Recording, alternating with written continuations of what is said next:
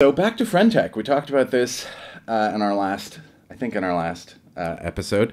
It has been on quite a ride, super, super popular, and then its popularity drops through the floor, and then everyone's like, oh, it's dead, and then maybe it's not dead, it's still kind of going, and it's coming back, and everything like that. Well, it made it back into the news this past week because several FriendTech users were targeted with a SIM swap attack and lost many Ether.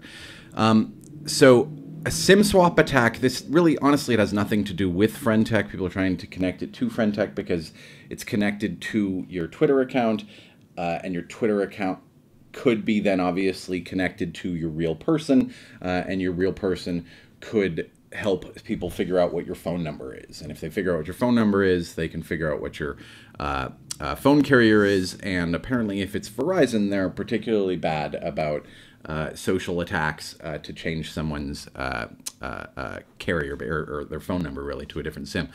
Because apparently what they do is they either use someone working at a Verizon store or someone calling and just trying to manipulate people.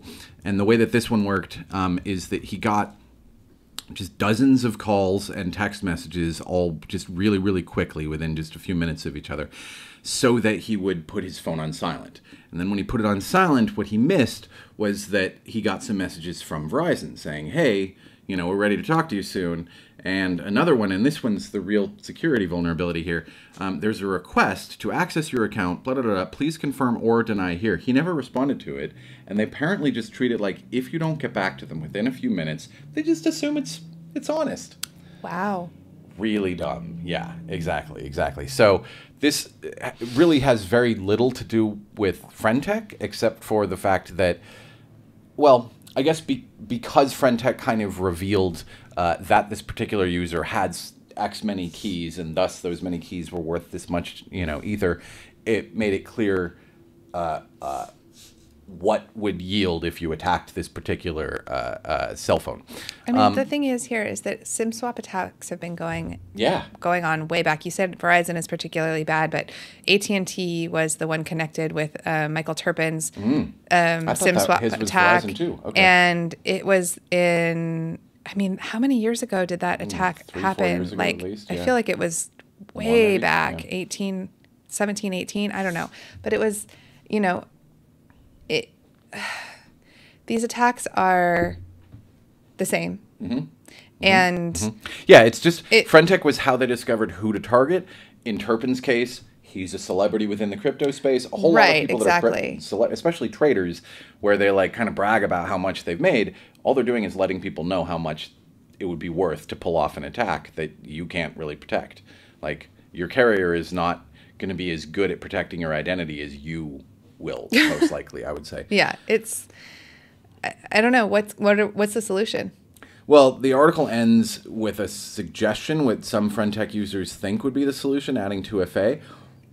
I don't get how that would, because if an attacker has taken over basically through a SIM swap your phone number.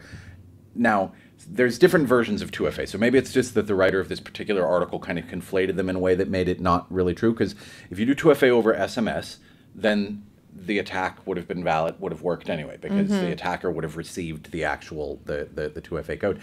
Using a code-based one, an authentication service where it's not tied to your phone number, it's not coming over SMS, but it's being generated by your device cryptographically or anything else like that, could certainly be the solution, because no one can get that remotely if it's being stored in your password manager, assuming that your password manager is secure.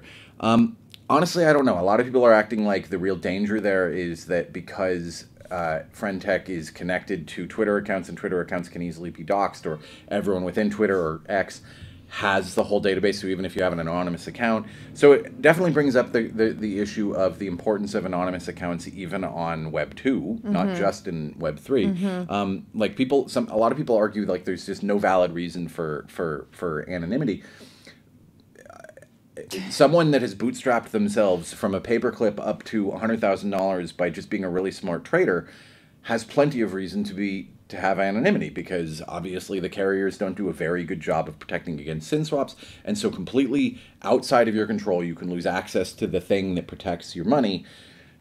Obviously, best thing you could do is just keep it on an actual, offline cold wallet, in your safe, anything else like that, but you can't be doing anything active with it if you're doing that. So I don't know. It's a tough call. It's a very tough call, but it definitely points to the fact that some of the biggest weaknesses within crypto security have nothing to do with Web3 itself. They have to do with cell carriers. They have to do with Web2 platforms, so on and so forth. And that's unfortunate, but something we have to deal with. And maybe it just will give incentive for those platforms to adopt Web3 functionality sooner than they would otherwise, because right now they are very insecure vectors of attack.